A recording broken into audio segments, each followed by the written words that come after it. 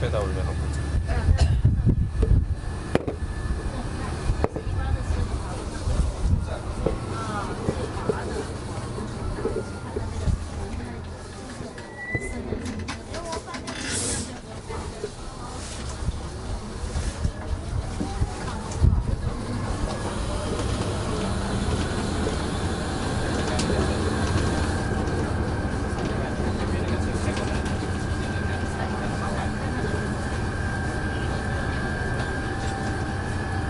Okay, so everybody can hear me good? Yes? Perfect. So on your way up here with Laura, you were in the sub-alpine zone. So right now, as you notice, we're passing the tree line and we're getting into the alpine zone. So the tree line in the Canadian Rockies is about 2,200 meters. That's about 7,300 feet above the sea level. So as you notice, the only trees that grew up here are all evergreens. I'm sure Laura talked about those sub-alpine fir and Engelmann spruce, and that those trees are on average about 300 years old. And those ones as well. And you'll notice the higher we get up on the mountains, the shorter the trees look. That's because it gets so cold up in this altitude that some of them only get about 30 to 45 days a year to grow. Imagine if you only had 30 days a year to grow. You'll be pretty short too. So we get a lot of moss and a lot of lichen around here. Also, you'll notice on the ground some red patches. That's called alpine bearberry. That's the only little shrub up at this altitude that turns bright red for the fall. It's quite beautiful. So because we don't have a lot of vegetation up here, that means we don't get a lot of wildlife either up at this altitude. Once in a while, we'll see some big horned sheep. Around here, what they like to do, they like to lick the rocks just to get the salts and the minerals that they need for their diet. Also up in this altitude, we see a lot of mountain goats, but usually they're a little higher up on the mountains. They're really agile climbers, so the higher they are, the further they are from predators, and that's the way they like it. Also, I'm sure you've seen some running around the Icefield Center. We have a lot of golden mantle ground squirrel in this area here. They look like very chubby chipmunks. Right now they're just stuffing themselves with food just to get all nice and fat and ready to go to sleep for the winter. So our beautiful Canadian Rockies are made of sedimentary rocks. Usually, sedimentary rocks are found at the bottom of the ocean. So you have to imagine that at one point in time, all this here was flat and then covered with water. So then those layers of silt and mud and clay kind of pile up on top of each other, and with the pressure slowly turn into sediments. And when the tectonic plate just pushed everything up, that's how our beautiful Canadian Rockies were formed. Out here we got a lot of limestone, a lot of quartz, a lot of dolostone, a lot of shale as well, as you'll notice coming ahead. And then we get a lot of sandstone too. So as we're getting up and around the corner, you'll get your first view of the Athabasca Glacier. Right now it's located on the other side of that big pile of rocks on our right hand side. So the Athabasca Glacier is what's called an outlet valley glacier. So all the ice that is forming the Athabasca Glacier actually comes from the Columbia ice field. So when you get your first view of the glacier, at the far end of it, you'll see three big steps of ice. That's called the head wall of the glacier. Also, you can call it an ice fall. It's the same principle as a waterfall, just made out of ice. And it's actually at the top of that third step that the Columbia ice field starts. So even on the blue sky, sunny day, you can't see it because Columbia ice field is way too high in altitude. It's actually the highest, largest plateau in the Canadian Rockies. So it's about 3,000 meters, that's over 10,000 feet above the sea level. And it's about 215 square kilometers. That's 115 square miles. It's huge up there. So how did all this ice forming up there? Well, you have to imagine there's a wind coming from out west that carries all the moist from the Pacific Ocean that comes all the way down here. And with the change of altitude, change of temperature, and then that moist will fall into snow onto the Columbia ice field. It gets an average of 10 meters. That's over 30 feet of snow every year.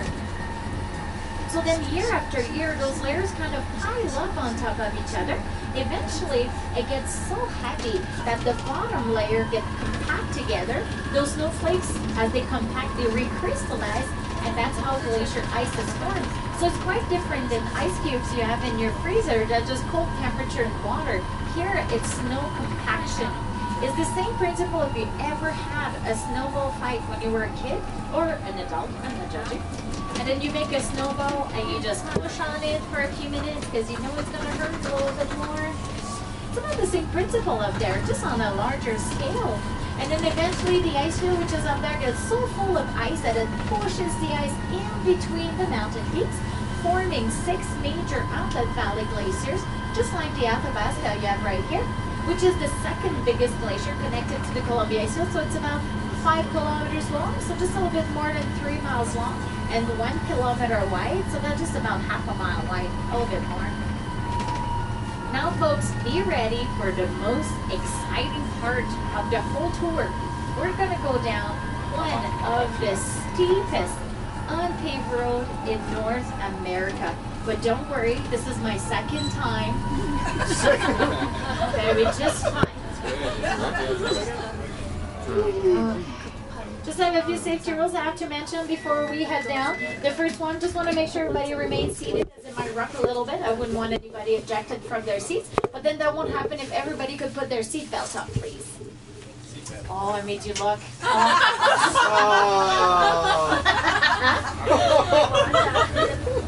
Hollywood, here I come. No, I was just joking about the seatbelts. There's no need for them. But I wasn't joking around about how steep this is. Look at this. So this is about an 18-degree angle, which means a 32% grade. 18. Yeah. Degrees. Yeah. And I can do all this without my hands. What do you think? Unbelievable. No, there's nothing to be worried about here because those big ice explorers is actually been designed to go down this type of hill. So they're equipped with what's called the transmission lock-up that I activate at the top there.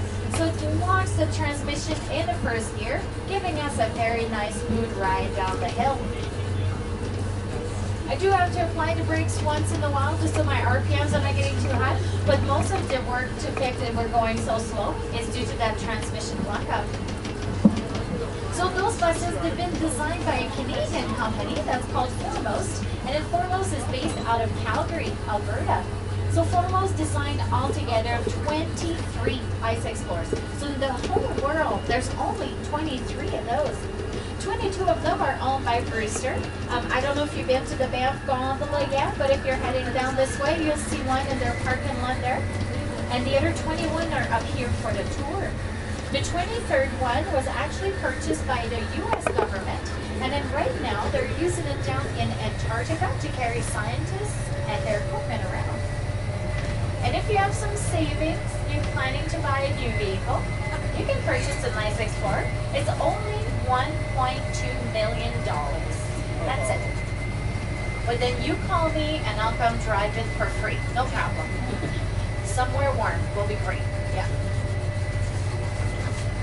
So right now, folks, we're officially starting to drive onto the Athabasca Glacier.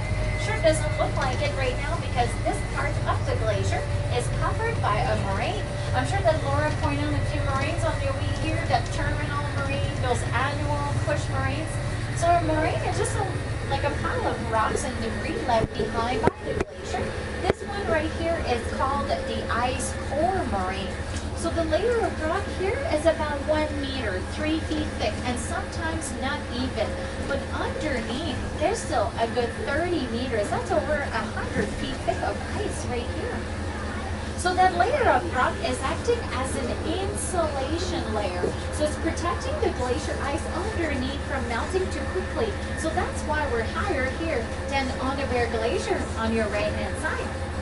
But then if you look on your left, you can actually see, look at that ice just peeking through that rocks. Just to give you an idea, the glacier is right next to us. We just can't see it because of that thin layer of rock. Sometimes it's just a few inches, a few centimeters thick. And And then before we start to drive onto real glacier ice, you notice we have to get through a little pool of water here. This is very high technology. This is called the Brewster Tire Wash. I'm sure you've seen the size of the tires as you got on the bus. Those are called Terra tires. So they're $5,000 a piece. They're about 5 feet tall, 3.5 feet wide. That means 1.5 meters tall and 1 meter wide. So they're huge tires. You can imagine the amount of dirt and dust and rocks that stick onto those big tires. So by getting through that pool of water, we're just trying to leave as much dirt as we can behind just to limit the damage on the glacier. But then despite the fact that we clean our tires, you'll notice there's a lot of dirt still at the surface of the glacier. There's 2 different colors to that dirt.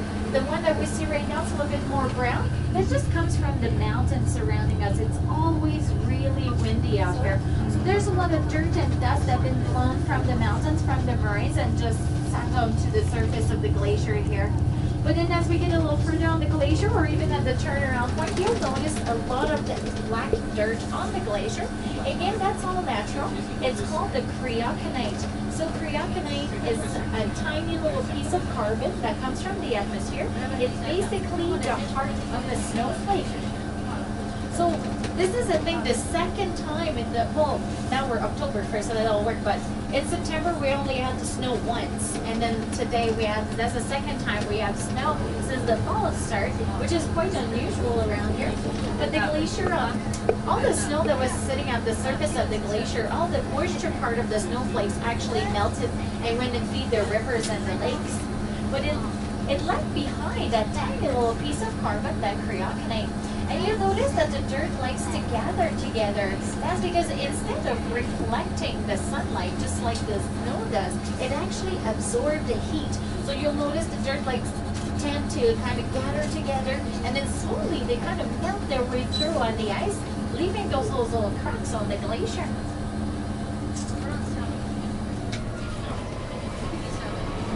I'll bring your attention on the left side of the bus. So at our eye level there, that dark layer of rocks, that's still the ice core moraine. So you can actually see some glacier ice underneath right there.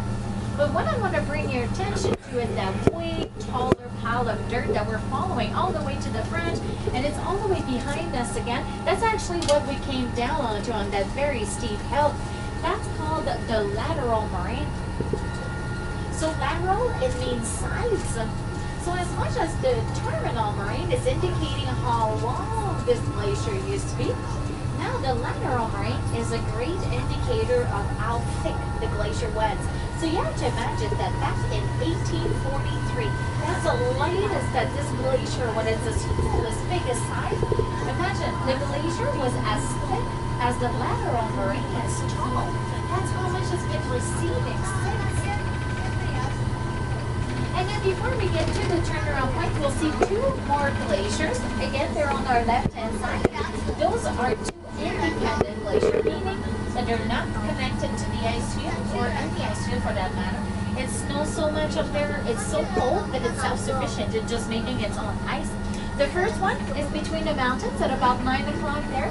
That's the Double A Glacier. We call it like that because it's sitting between Mount Athabasca, it's a little bit on the left there, and Mount Andromeda coming ahead. And the Double A Glacier is what's called the Hanging Valley Glacier.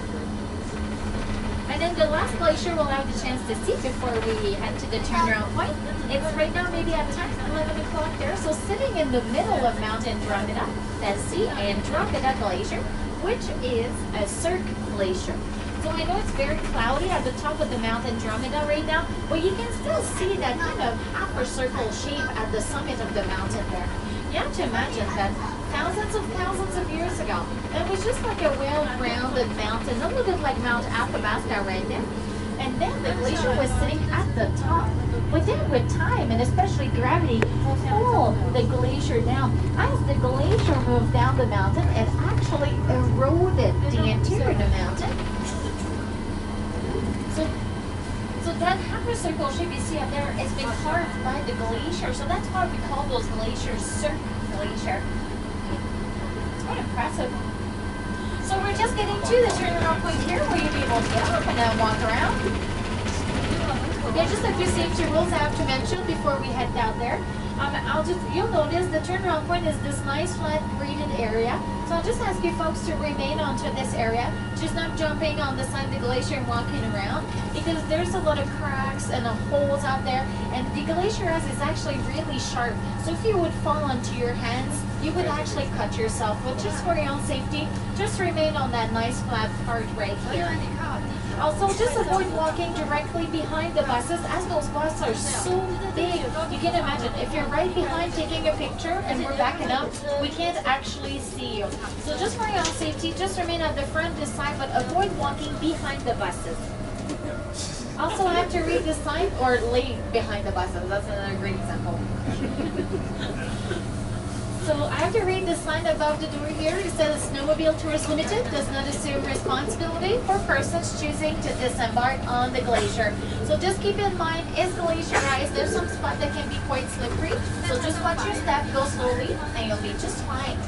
So we're leaving here at 2:15, 2:15. So at 2:10, 5 minutes before we have to go, I'll honk my horn a few times, just letting you know you still have 5 minutes, and then it's time to get back. Our bus number is 543, so it's a big red bus, L43 at the front. If you can't remember which number it is, for you folks, it's super easy to remember because that's the only bus with a good-looking driver. If you have any questions, I'll be out there. Feel free to come see me. And it's really windy out there, so just make sure if you have a hat that you hold on tight to it, because I've been running around trying to catch hat all morning. Have fun.